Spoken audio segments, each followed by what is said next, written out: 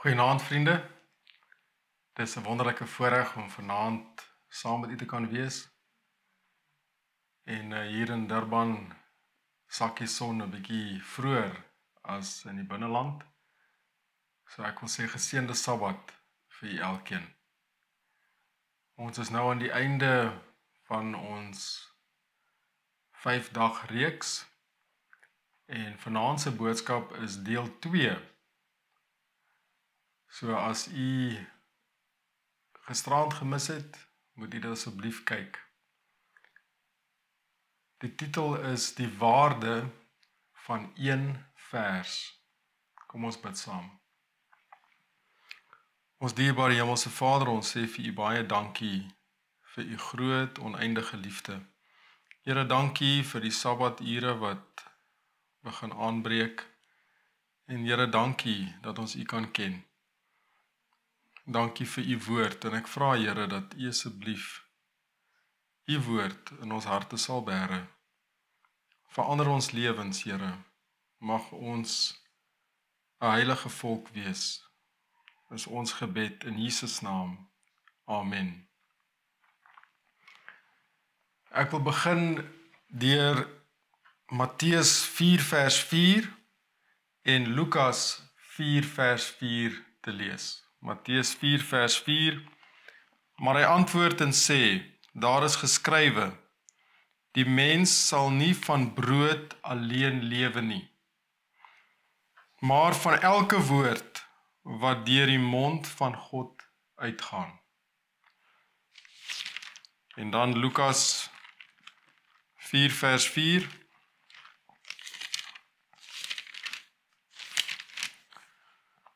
maar Jesus antwoord en sê vir hom, daar is geskrywe, die mens sal nie van brood alleen lewe nie, maar van elke woord van God. Hierdie was Jesus se woorde aan Satan in die woestyn, toe die duiwel vir Jesus versoek het na sy doop. Die verhaal wat ek vanaand gaan vertel, is iets wat my lewe heeltemal verander het. En dit speel af omtrent so ietsie oor die 20 jaar gelede.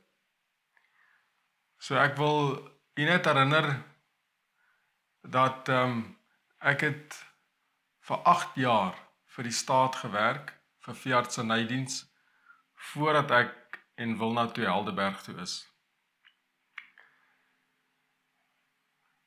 So dit is die jaar 2000. Ek en Wilna is die einde van 99 getroud. En terwyl ek nou van haar praat, dis haar verjaarsdag vandag, 'n baie spesiale dag. En ek en sy het ontmoet in 1998 by die Bethlehem kampvergadering. Ek weet nie wie van julle onthou die kampvergaderings daar by Loch Athlone. En ek is deur, ek glo God se hand gelei na die kampvergadering. Ek het daai tyd op Ceres gebly. En die Sabbatoggend het ek baie moeg gevoel. Maar die Here het my opgehelp en ek is na die vroeë oggenddiens, na die oggendmanna toe. En daar by die oggendmanna het ek vir Wilna ontmoet. So wat ek vir jong mense en selfs ouer mense sê wat soekend is, as jy die regte een wil hê, gaan kampvergadering toe en gaan oggendmanna toe. Moenie wag vir 11:00 nie. 11:00 is te laat. Gaan vroeg. Dis waar jy die ernstige persone kry. So ek en Wilna is toe getroud Desember 99. Ons het daar in Ceres in 'n staatshuis gebly en dit was toe my 7de jaar in die staatsdiens. En ek was besig om my Bybel te lees en ek het gekom by Spreuke 27. Spreuke 27. Nou ek wil julle graag my Bybel wys. Hierdie is my heel eerste Bybel. Ek het gekry op my 8ste verjaarsdag. En dit is die 53 vertaling. Nou iets wat van julle dalk nie weet nie. My ouers is Engels sprekend. So dis die eerste taal wat ek geleer het. En my tweede taal is Setswana. Ek het Tswana toe geleer en toe leer ek Afrikaans toe ek skool toe is. Daar in laerskool Zeerust. En toe ek net kon lees, toe het my ma vir my verjaarsdag 'n Afrikaanse Bybel gegee. En ek wil vir julle sê dat hierdie Bybel is nog steeds die Bybel wat ek die beste ken. En deesdae, ek weet die Bybel is op ons fone, maar weet jy, daar's iets spesiaal om God se woord vas te hou, om die blaaie so om te keer, en wat op 'n foon nie moontlik is nie, want alles lyk maar dieselfde. Jy kan nie sien waar dit op die bladsy gestaan het nie. Maar in 'n Bybel kan jy altyd onthou, dit is linksbo, of hier in die middel rond, of regs. En so kan 'n mens maklik weer 'n vers kry. So dit is lekker om op 'n foon vinnig iets te soek, maar ek wil u bemoedig, in u stilte tyd, waar u met God kommunikeer, sit die foon af, en vat u Bybel, en lees u Bybel. So ek was besig om my Bybel te lees, en ek het gekom by Spreuke 27, vers 2. Laat 'n ander jou prys, en nie jou eie mond nie, 'n vreemde, en nie jou eie lippe nie. En weet jy, my hele lewe het tot stilstand gekom. Jy mag dalk wonder hoekom. Wel, toe ek begin by die staat in 1994, die heel eerste kursus wat ek bygewoon het, was 'n oriëntasiekursus in Pretoria. Ons het tuis gegaan by Hotel 224. Ek weet nie of die plek nog bestaan nie, maar ek onthou dit was Hotel 224. En vir 2 dae lank het hulle ons nou opleiding gegee en georiënteer hoe die staatsdiens werk. En ek weet nie wie van julle het al vir die staat, of dalk werk julle vir die staat. Het julle al vir die staat gewerk? Wel, die groot ding wat hulle ons daar geleer het, was hoe om 'n insidentverslag te skryf. Dalk het dit 'n ander naam in die verlede gehad, maar hierdie verslag was iets wat jy elke maand moes indien, en jy moes skryf hoe goed jy jou werk gedoen het. Inteendeel, jy moes eintlik bewys jy is beter as die ander amptenare om jou kollegas. En ek het dit gedoen vir jare. Mooi opstelle oor myself geskryf, want op grond van daai insidentverslae, dan word jy bevorder. Jy kry bonus, meriete, ensovoorts. En toe ek hierdie vers lees, toe besef ek, as ek die ander verse in die Bybel ernstig opneem, dan moet ek hierdie een ook ernstig opneem. Laat 'n ander jou prys, en nie jou eie mond nie, 'n vreemde, en nie jou eie lippe nie. Ek het met Wilna gaan praat, ons het oor die saak gebid, en toe vat ek my Bybel, en ek is daar na die staatsveeartskantoor toe, en ek het met my baas gaan praat. Ek het die deur toegemaak, en daar by hom gaan sit, en my Bybel oopgemaak, en vir hom gelees. Nou, hy was 'n Christen, maar nie 'n Sewende-dag Adventis nie, en hy het vir my gesê, ek weet wat jy gaan sê. En toe sê ek moet dit sê. Ek sê toe vir hom, ek is baie jammer, maar ek sal nie weer 'n insidentverslag kan skryf nie. Hy sê, Kim, maar jy's 'n jong man. Daar's nog 'n hele lewe voor jou. Jy moet onthou, ek het nie geweet die Here gaan my Helderberg toe vat nie. So die enigste loopbaan wat ek kon sien was die staat. En dit beteken jy gaan nooit weer bevorder word nie. Nooit weer 'n bonus kry. Jy bly net daar op een plek. Toe sê ek moet op die woord van God staan. En hy sê toe maar jy is getroud. En hy was op ons trou, hy en sy gesin. Ons was eintlik goeie vriende. Toe sê ek, ja, ek en Wilna het daaroor gepraat en sy stem saam. En ek kon sien, hy het so gefrustreerd en magteloos gevoel. Maar toe ek daar by sy kantoor uitstap, toe het ek 'n tweede besluit gemaak. Ek het besluit, ek gaan harder werk as ooit tevore.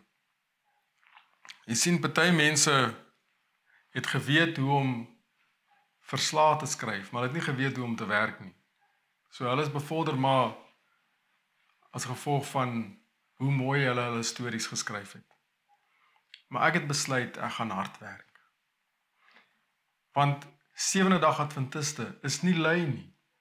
Ja, ons rus op die 7de dag Sabbat volgens die gebod, maar ons is nie lui nie.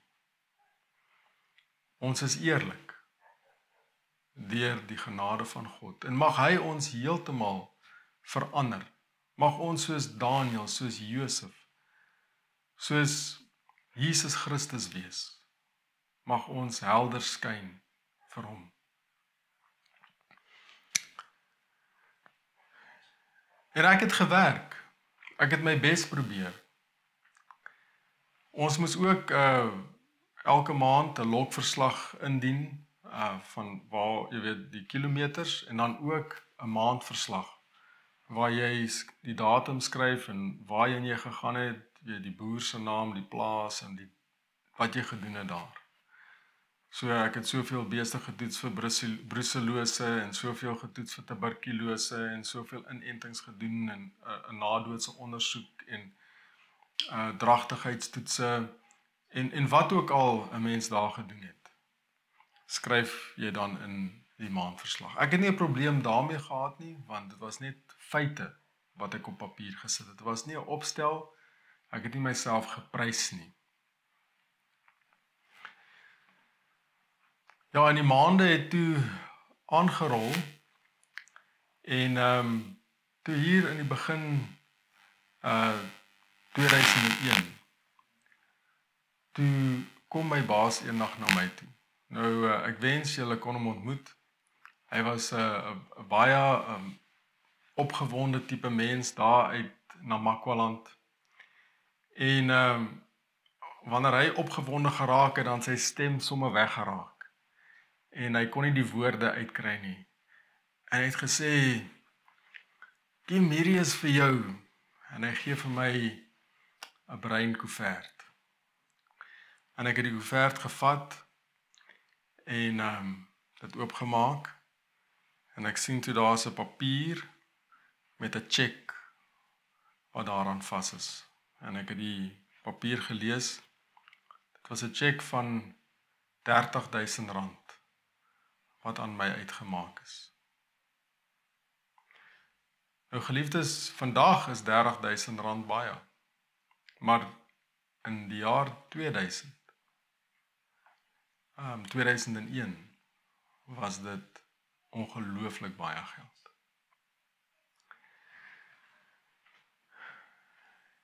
En hy het my toe vertel wat gebeur het. Hulle was Mabatu toe. Nou in die ou dae was dit Mafeking, toe word dit Mafeking en nou is dit Mahikeng. En hulle het 'n vergadering gehad. Nou die enigste persoon wat my geken het was my baas. Die ander persoon het my nie geken nie. En hulle het nou my saak gedebatteer of hulle my gaan bevorder of nie. En daar was blykbaar iemand wat teen my was. Noem hom my vyand. Dalk omdat daar nie insidentverslae was nie. Maar hy was teen my. En my baas het toe, al die feite op die tafel gesit en my saak gemotiveer. En hulle het lank daaroor gepraat en gedebatteer en geredeneer. En uiteindelik, toe maak hulle besluit. Hulle het besluit, hulle gaan vir Rowe-Rowe bevorder. Maar nie net 'n gewone bevordering. Hulle gaan my buite beurt bevorder. Dit beteken, hulle gaan teruggaan 'n hele jaar en hulle bevorder my 'n jaar terug. En dan beteken dit hulle het my nie genoeg betaal vir die afgelope jaar en nou betaal hulle my die verskil. Kan jy dit glo? Jy weet, ek het 'n besluit gemaak om te sê ek staan op die woord van die Here. Ek gee nie om oor bevordering of wat ook al nie. En die Here gaan en hy bevorder my buite beurt. En ek glo dis daai tyd toe ek daai besluit gemaak het. Van daar af het die Here my bevorder. Laat my dink aan die verhaal van Josef, die verhaal van Daniel. En toe kyk ek na hierdie papier en die cheque en ek sien toe, hier is 'n probleem. Want die cheque is baie minder as die oorspronklike bedrag. Nadat hulle die belasting ensovoorts afgetrek het, was daar R19.000 oor. Nou, julle moet die vorige deel van hierdie boodskap kyk om die volle konteks te kry. Maar die Here het my gelei op 'n pad en onthou wat ek gisteraand gesê het. Ek sê nie vir julle wat om te doen nie. Ek sê vir julle wat God kan doen. Mag die Heilige Gees vir julle elkeen lei volgens die wil van die Here. Nou, die Here het ons gelei om op ons bruto salaris, ons bruto inkomste, 10de te gee. Nou, ek het eendag gehoor Ed Reed, hy was die Rentmeesterskap bedieningsleier van die Noord-Amerikaanse divisie. En hy is opgelei as 'n predikant, maar ook as 'n advokaat. En eendag toe vra hulle 'n vraag. Nou, julle weet hoe maak advokate, as jy hulle 'n vraag vra, dan antwoord hulle jou met 'n vraag. So hulle vra toe vir hom, Elder Reed, where must we return tithe? On gross or net? Waar moet ons 10de terugbesorg? Op die bruto of die netto? En sy antwoord was die volgende. Where do you want to be blessed? On gross or net? Waar wil u hê die seën moet lê? Op jou bruto inkomste of jou netto inkomste? En ek weet waar ek wil hê die seën moet lê. En daar's nog 'n deel van die verhaal wat ek moet bietjie inkleer. Nadat ek in Wilna, kom ek gaan eers bietjie terug. Na daai insident net voor ons troue waar ek vir 3 maande, amper 4 maande, waar ek nou gegly het en nie die Here se 10de gegee het. En ek gaan toe terug en ek gee toe die 4 maande se uitstaande 10de. Daarna het ek hierdie boekie begin, hierdie einste een. En dis November 1999, toe begin ek al ons inkomste inskryf, my salaris en die totaal gedeel deur 10 en daar is die 10de. So ek wou nie weer gly nie. En ek wil u bemoedig, hou 'n getroue rekord van u inkomste. Dan kan jy 'n getroue 10de gee. 'n Mens kan nie alles onthou nie. So probeer om neer te skryf. En dan werk 'n mens dit uit. En ek het eendag in die bakkie gery. Nou my pa het op 'n plaas gebly tussen Groot Marico en Swartruggens. Nou die van julle wat daai wêreld ken dalk, van Pretoria af, ry jy Wes, hang af hoe jy ry, maar Brits, Rustenburg, dan kry jy Swartruggens, Groot Marico en dan Zeerust. Nou daar tussen Swartruggens en Groot Marico is daar 'n afdraaipad na die linkerkant. Dit sê Kudusfontein. En jy gaan af en daar is 'n plaas met die naam van Rondawelskraal. En dis waar my pa gebly het toe ek gebore is. Nou alhoewel ek in die Zeerust Hospitaal gebore is, dit is waar hulle gebly het. En die Marico rivier het daar deurgeloop. So ons plaas het gegrens aan die Marico rivier. En eendag toe ry ek en Wilna was ook seker maar 'n paar maande getroud. En ek het met die klein wit Hilux bakkie het ek op daai pad gery. En toe ek so oor die brug gaan, oor die rivier en ek gaan so oor die spoorwegbrug, toe ek daar oor gaan. So jy kan sê ek is daar naby my begin, my wortels. Toe praat die Here met my. Nou weer eens, dit was nie 'n stem wat ek kon hoor nie, maar 'n baie diep indruk asof hy met my hart praat. En die woorde was Maleagi 3. En dit is vers 8. Mag 'n mens God beroof, want julle beroof my en julle sê, waarin het ons u beroof? En God se antwoord, in die 10des en die offergawe. Die 10des en die offergawe. Nou, ek weet nie hoe dit gaan met u nie, maar die meeste beursies wat ek al gesien het 2 afdelings. Daar is die stil kant en die lawaaierige kant. Jy verstaan wat ek bedoel? Die stil kant en die lawaaierige kant. Nou, wanneer 'n mens na die mall toe gaan, watter kant werk? Dis daai stil kant, né? Groot dinge gebeur, so in die stilte. Maar wanneer dit kom by offergawe tyd, haal die beursie uit en gewoonlik watter kant werk. Jy kan hoor watter kant werk. Tussen die munte word ietsie ingegooi. Nou ek het ook so gemaak. Maar daai dag toe sê die Here vir my, jy beroof my met die offergawe.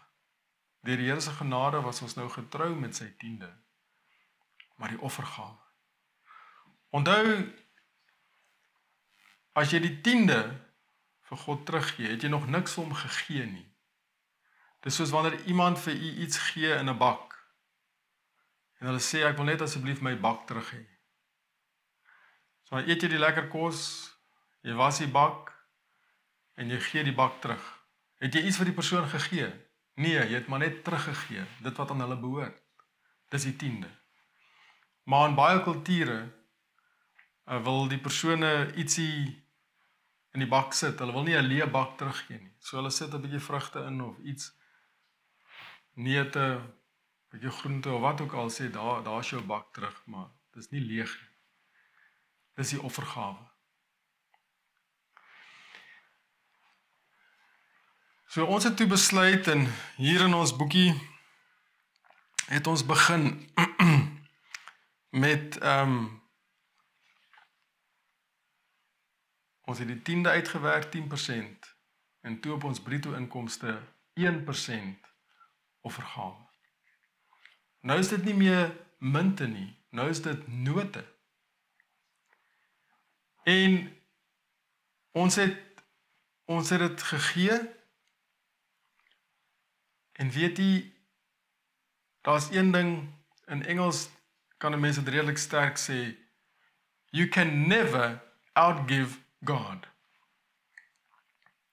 Jy kan nooit meer as God gee nie.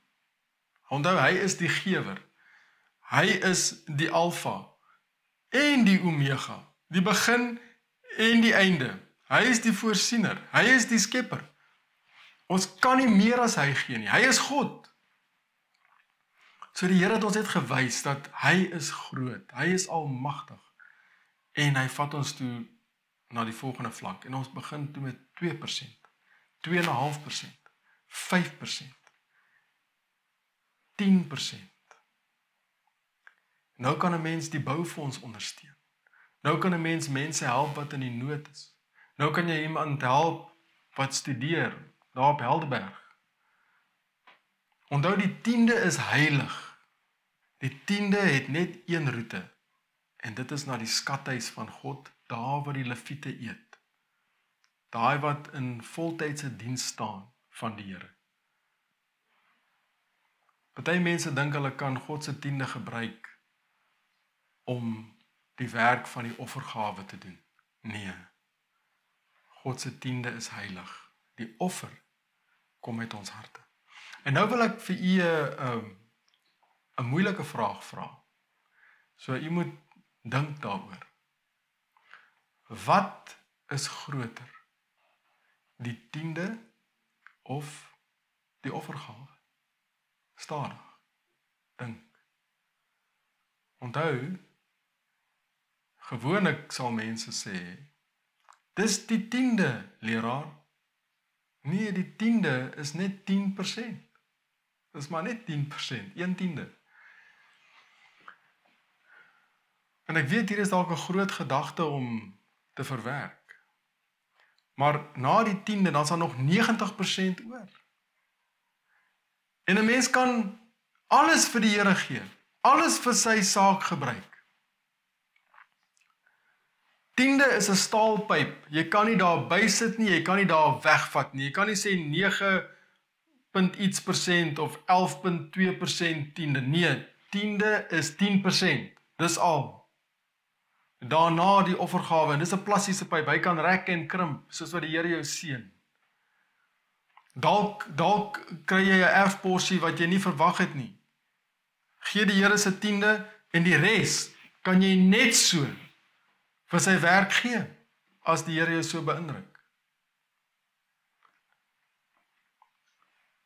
In die Gees en Profesie sê dit dat die Israeliete, as jy kyk na al hulle offers wat hulle gegee het, het hulle 1/4 van hulle inkomste aan die Here se werk toegewy. 25%. So, die antwoord op ons vraag, volgens die Bybel, as jy kyk wat is groter, die 10de of die offergawe? Die offergawe behoort groter te wees as die 10de.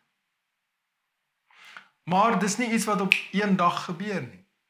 Dis 'n pad van geloof, 'n pad van vertroue, 'n pad waar ons stap vir stap die Here se hand vashou en hy lei ons om hom met ons hele hart te vertrou. Die Here het ons later verder gevat as 10% offergawe. Maar op daai stadium, toe ek daai koevert met die cheque vashou, was ons op 10%, 10de op bruto en 10% offergawe op bruto. En nou werk my kop die sommetjies uit en ek voel soos Jona toe die wurm die boompie eet. Onthou, ek het nie daai cheque verwag nie. Nooit nie. 30.000, 19.000, dis baie geld. Maar nou, 10% van bruto is 3. En nog 'n 10% is 3. En nou sien ek hoe word die boompie opgeëet. En ek was swak op daai oomblik. Ek gaan toe na my vrou toe en ek sê vir haar, wat gaan ons hierdie keer doen? Kan julle die stem van die verleier hoor? Wat gaan ons hierdie keer doen? En sy sê, ons gaan doen wat ons altyd doen. Onthou waar ek gekry het? By kampvergadering, oggendmanne. Ons maak seker, ons trek in dieselfde juk. Kom ons maak seker, ons dien die Here saam. En ek wil met die vrouens praat. Bid vir julle mans, ondersteun hulle. Dit is 'n moeilike wêreld waarin ons nou lewe. En hulle het baie gebed nodig, ons het baie gebed nodig. En help ons om getrou te bly. En ek het toe gegaan en R3000 tiende, R3000 offergawe. En sodra ek dit gedoen het, toe was ek vry. Dis dit verby en ons het R13,000 oor, wat ons nie verwag het nie, uit die bloute. En ek is bevorder. Nou is die salaris groter. Hulle het my ook na 'n hoër rang gevat.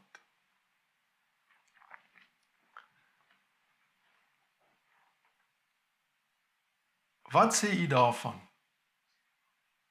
Ek dink ons moet sê amen. Die Here is so goed, hy is so getrou.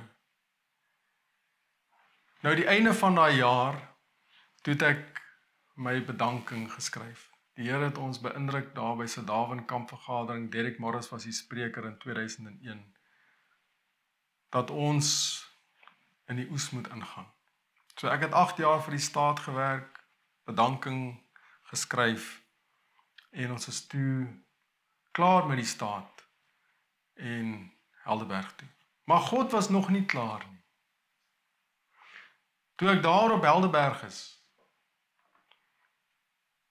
toe kontak die staat my, en hulle sê, ons het nog 'n vergadering gehad. Nou ek wil ons herinner wat die woord van die Here sê. Spreuke 27 vers 2. Laat 'n ander jou prys en nie jou eie mond nie, 'n vreemde en nie jou eie lippe nie. Nou 'n ander, dit is my baas, Jakob van Sail. En dan, ek het met Jakob toe gepraat oor wat gebeur het by die tweede vergadering. En onthou julle daai man wat my vyand was. Hy was weer in daai vergadering. En hulle het toe nou gedebatteer, hulle noem dit notches, kerwe.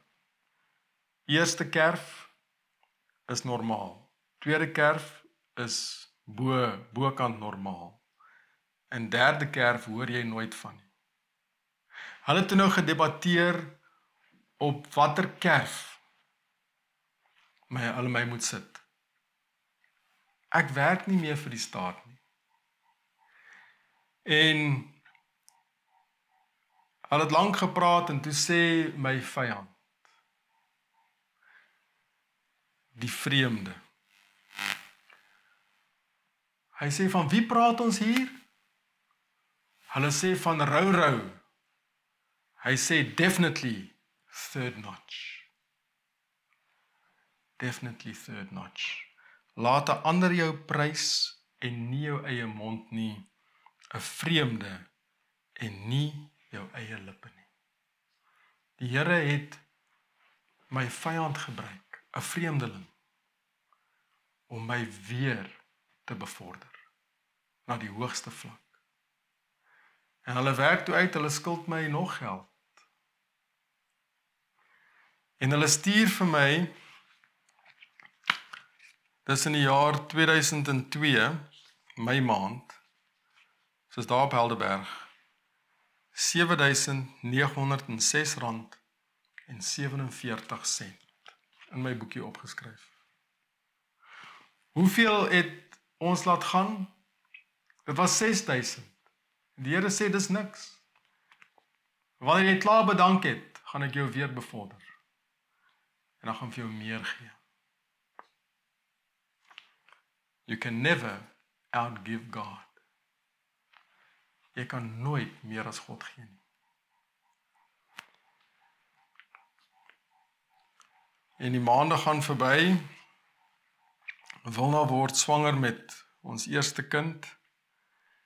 En hier aan die begin van 2003, dis my tweede jaar op Helderberg, toe begin ek bietjie bekommerd raak, want my pensioen bydrae het nog nie uitbetaal.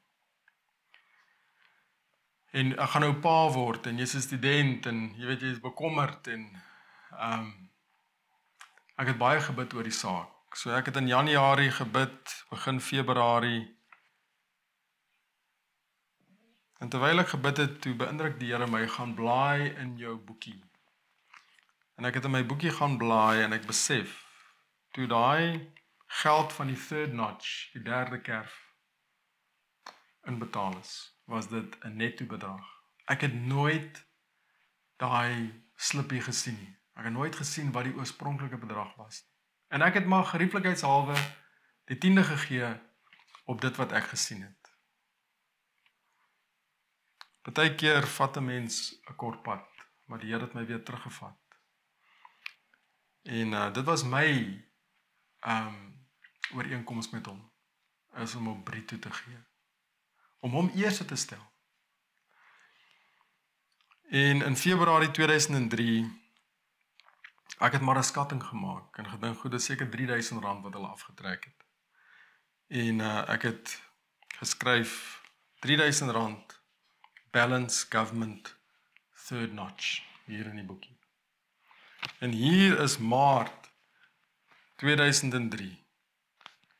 Toe ek daai, nou hoeveel is 'n tiende op 3.000? Dis R300. Toe ek daai R300 in die tiende koevert sit, wat uitstaande was, daar maak die vensters oop, R46.946.10. Geliefdes, die handvatsel van die venster is aan ons kant. Net soos daai deur waar die Here staan en klop, die handvatsel is aan ons kant. Hy wil inkom, hy wil die venster oopmaak, maar ons keer deur ons ontrouheid en ongehoorsaamheid. En hulle het nog 'n vergadering gehad.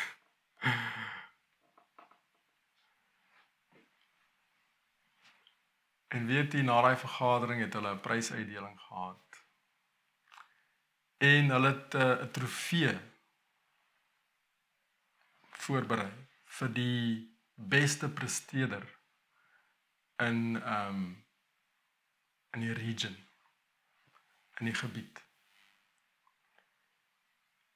Maar die persoon wie se naam op daai trofee was nie daar om dit te ontvang. Hy was op Helderberg. Dus toe vir my pa gegee, en dit was by my pa hulle vir 'n lang tyd, en uiteindelik toe gee my pa dit vir ons.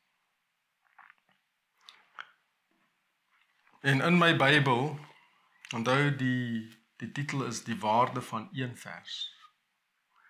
In my Bybel, toe skryf ek hier langs Spreuke 27 vers 2. Jy kan dit daar sien by die groen. R40.000. Die check van 30. Die ander een was eintlik meer. So jy kan sê 40.000 plus, want dit was nog die bevordering ook. Geliefdes, ons God het geen perke nie. Hy het geen einde nie. En al wat hy vra, is vertrou my. Vertrou my. Toets my. Kyk of ek nie vir jou die vensters van die hemel gaan oopmaak. En ek dink aan daai lied wat sê, gee my die Bybel. Hierdie is die woord van God. Kom ons bewaar dit in ons harte. En kom ons vra die Here dat ons in sy krag hierdie woorde sal uitleef. En dat ons lewens van gehoorsaamheid, lewens van genade, lewens van liefde sal wees tot eer van sy naam. En soos ons nou hierdie week afsluit, is my gebed dat ons elkeen nader en nouer aan hom sal leef. En dat ons uiteindelik daai woorde sal hoor. Mooi so, goeie en getroue dienskneg. Nou geliefdes, ek weet nie hoe dit met u gaan nie, maar ek benodig geloof om getrou te wees. In Engels sal ons sê, give me faith to be faithful. Geloof om getrou te wees, want op ons eie kan ons dit nie doen nie. Ons lewe in 'n baie moeilike tyd in die ekonomie. In ons konferensie gaan dit baie sleg. En ek weet in ander konferensies ook. Die hele 10de moet na die skathuis kom, sodat daar spys in sy huis kan wees, sodat die werk kan voortgaan. En geliefdes, die Here wil vir u gebruik as 'n instrument. En ek dink aan die woorde van Jesus daar in Markus hoofstuk 9, waar hy vir die pa sê, die pa van die seun, alles is moontlik vir die een wat glo. En die pa het met trane uitgeroep, ek glo Here, kom my ongeloof te hulp. Is dit u gebed vandag? Benodig u geloof om getrou te wees. Terwyl ons bid, kan u net u hand opsteek. Kom ons bid saam. Liewe Heer, ons staan, ons sit vanaand, ons kniel vanaand voor u. En ons wil vra, help ons, Here. Gee ons geloof om getrou te wees. Geloof om gelowige mense te wees. En Here, ons besef, ons is swak. Ons glo, Here, kom ons ongeloof te hulp. Dankie, Here, dat u vir my gewys het die waarde van een vers, waar u 'n situasie heeltemal omgekeer het en gedoen het wat onmoontlik was. Ek loof en ek prys u daarvoor en ek bid dat u my broers en susters sal help en dat hulle kragtige getuienisse sal hê van wat ons God kan doen. Ons is lief vir u, ons is baie lief vir u, Here, en ons gee vanaand alles oor aan u. Mag u vrede oor u volk neerdal. Is ons gebed in Jesus naam. Amen.